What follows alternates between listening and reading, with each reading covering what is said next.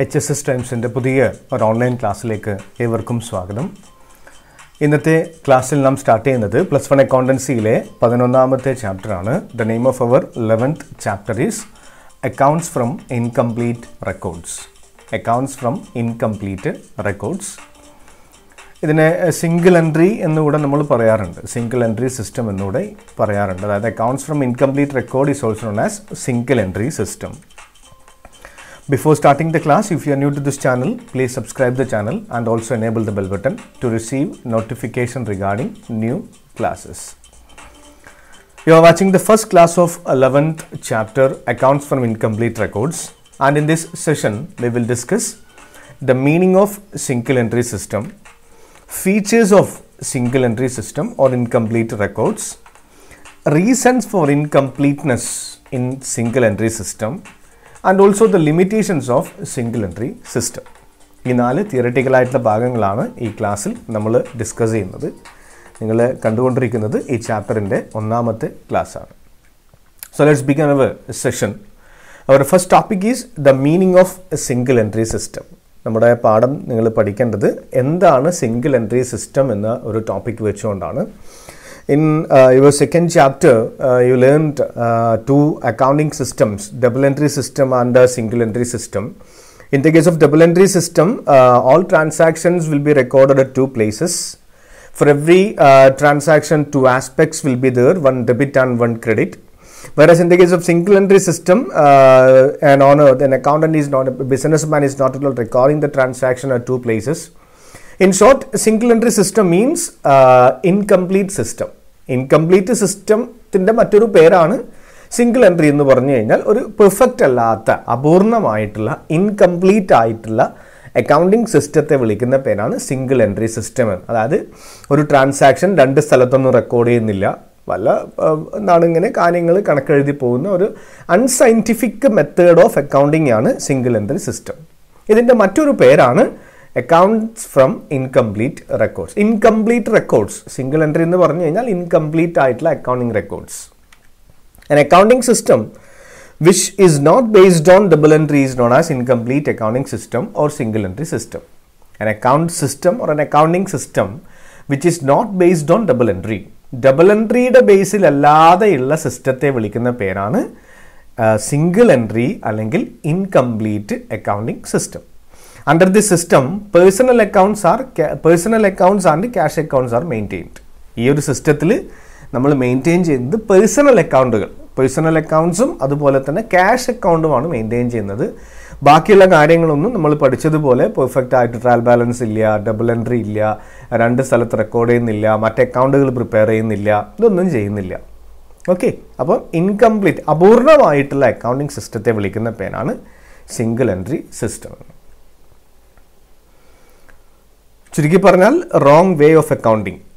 Single entry system എന്ന് പറഞ്ഞു കഴിഞ്ഞാൽ തെറ്റായ വഴിയാണ്, റോങ് വേ ഓഫ് അക്കൗണ്ടിങ് ആണ്. In short, this system is incomplete, inaccurate, unscientific and unsystematic style of accounting.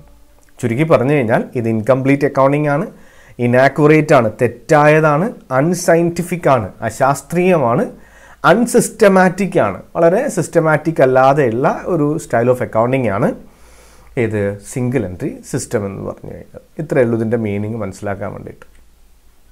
Next one, features of single entry system അല്ലെങ്കിൽ incomplete records.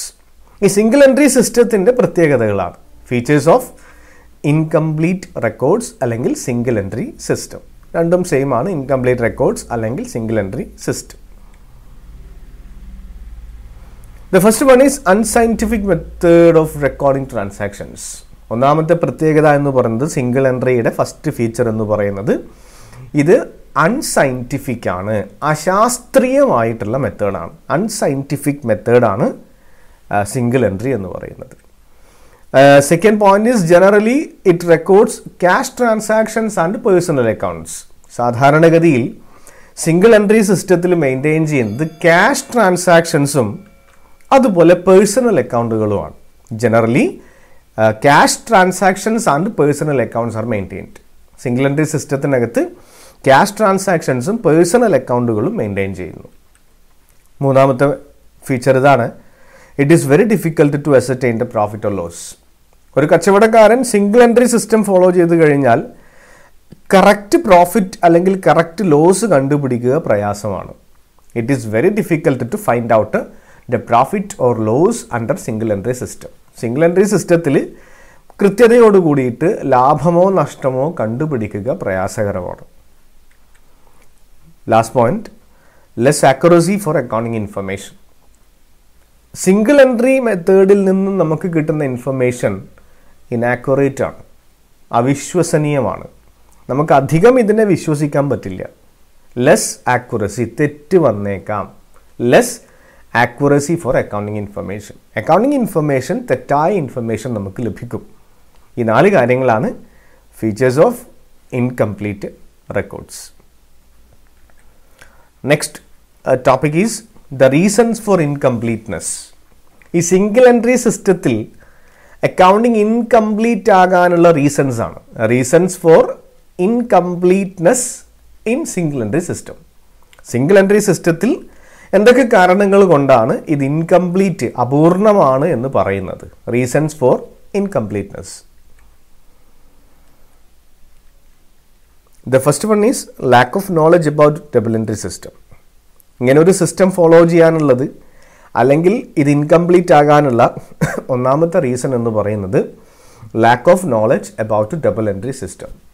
ഒരു അക്കൗണ്ടന്റിന് double entry സിസ്റ്റത്തിനെ കുറിച്ചിട്ട് അറിയില്ല എങ്കിൽ, ഈ ഡെബിറ്റ് ക്രെഡിറ്റ് 2 സ്ഥലത്ത് റെക്കോർഡ് ചെയ്യണം, ഇങ്ങനെയുള്ള കാര്യങ്ങളൊന്നും അറിയില്ലെങ്കിൽ നമുക്കൊരിക്കലും അത് മെയിൻറ്റെയിൻ ചെയ്യാൻ പറ്റില്ല. അപ്പോൾ ബേസിക് ഡബിൾ എൻട്രി പ്രിൻസിപ്പിൾസ് അറിയാത്ത ഒരാൾക്ക് ഇത് ചെയ്യാൻ പറ്റില്ല. അപ്പം ബേസിക് ആയിട്ടുള്ള ഡബിൾ എൻട്രി സിസ്റ്റം അറിയാത്ത ആൾക്കാർ എന്ത് ഫോളോ ചെയ്യും? സിംഗിൾ എൻട്രി ഫോളോ ചെയ്യും. ഒന്നാമത്തെ reason lack of knowledge about double entry system. രണ്ടാമത്തെ point, this system is economical since lesser number of books is maintained. ഇത് ലെസ് എക്സ്പെൻസീവ് ആണ്, ചെലവ് കുറഞ്ഞ കാര്യമാണ്. എന്തുകൊണ്ടാണ്? ഇവിടെ ഒരുപാട് പുസ്തകങ്ങളൊന്നും വേണ്ട, കൂടുതൽ അക്കൗണ്ടൻ്റ് ഒന്നും വേണ്ട, ആർക്കും ചെയ്യാൻ പറ്റുന്ന കാര്യമാണ്. അതുകൊണ്ട് തന്നെ പൈസ കുറവാണ്, ലെസ് എക്സ്പെൻസീവ് ആണ്, ചെലവ് കുറവാണ്. This system is economical since lesser number of books is maintained. ഇവിടെ കുറച്ച് പുസ്തകങ്ങൾ മാത്രം മെയിൻറ്റെയിൻ ചെയ്യുന്നത് കൊണ്ട് ഇത് ഇക്കണോമിക്കലാണ്. അതുകൊണ്ടും ചില ആൾക്കാർ ഇത് ഫോളോ ചെയ്തേക്കാം. അതുകൊണ്ട് തന്നെ ഇത് ബുക്സൊക്കെ കുറവായതുകൊണ്ട് തന്നെ ഇത് ഇൻകംപ്ലീറ്റ് ആണ്. മൂന്നാമത്തത്, it is suitable to small business units which have mainly cash transactions and do not have any assets and liabilities to be recorded in detail. മൂന്നാമത്തെ ഒരു റീസൺ ഇതാണ് ഇൻകംപ്ലീറ്റ് ആവാനുള്ള അല്ലെങ്കിൽ ഈ സിംഗിൾ എൻട്രി ഫോളോ ചെയ്യാനുള്ള മറ്റൊരു റീസൺ, ഇത് ചെറിയ ബിസിനസ് യൂണിറ്റിന് സ്യൂട്ടബിൾ ആണ്. This is suitable for small concerns which have mainly cash transactions. അങ്ങനെയുള്ള ചെറിയ കമ്പനി, ചെറിയ ബിസിനസ് യൂണിറ്റിന് കൂടുതലും ക്യാഷ് ട്രാൻസാക്ഷൻസ് ആയിരിക്കും, പണമിടപാടുകളായിരിക്കും ഉണ്ടായിരിക്കുക. And do not have many assets and liabilities. ഒരുപാട് അസറ്റോ ഒരുപാട് ലയബിലിറ്റിയോ ഒന്നും ഉണ്ടാവില്ല ചെറിയ ചെറിയ സ്ഥാപനങ്ങൾക്ക്. അതുകൊണ്ട് തന്നെ വളരെ ഡീറ്റെയിൽ ആയിട്ട് നമ്മൾ പണ്ട് പഠിച്ചതുപോലെ 9ാമത്തെയും 10ാമത്തെയും ചാപ്റ്ററിലൊക്കെ പഠിച്ചതുപോലെ വളരെ ഡീറ്റെയിൽ ആയിട്ട് റെക്കോർഡ് ചെയ്യേണ്ട ആവശ്യമൊന്നുമില്ല. മൂന്നാമത്തെ റീസൺ എന്താണ്? What is the third reason for incompleteness? It is suitable for small concerns, so they will follow this. And definitely if a small business unit follow this system, the records will be incomplete. അതാണ് മൂന്നാമത്തെ reason. Next topic, limitations of double entry system. Limitations of single entry system. ക്ഷമിക്കുക, limitations of single entry system. Single entry സിസ്റ്റത്തിന്റെ limitations എന്തൊക്കെയാണ്? അടുത്ത topic, limitations of single entry system. The first one is arithmetical accuracy cannot be ensured. Accounting ഡാറ്റയുടെ arithmetical accuracy, അത് നമ്മൾ trial balance prepare ചെയ്യുന്ന എന്തിനു വേണ്ടിയിട്ടാണ്? Trial balance is prepare to ensure the arithmetical accuracy. അതുപോലെ ഇവിടെ അതൊന്നും പ്രിപ്പയർ ചെയ്യാൻ പറ്റില്ല. ട്രയൽ ബാലൻസ് ഒന്നും പ്രിപ്പയർ ചെയ്തിട്ട് നമ്മുടെ അക്കൗണ്ട് ബാലൻസ് ഒക്കെ കറക്റ്റ് ആണോ എന്ന് ചെക്ക് ചെയ്യാൻ പറ്റില്ല.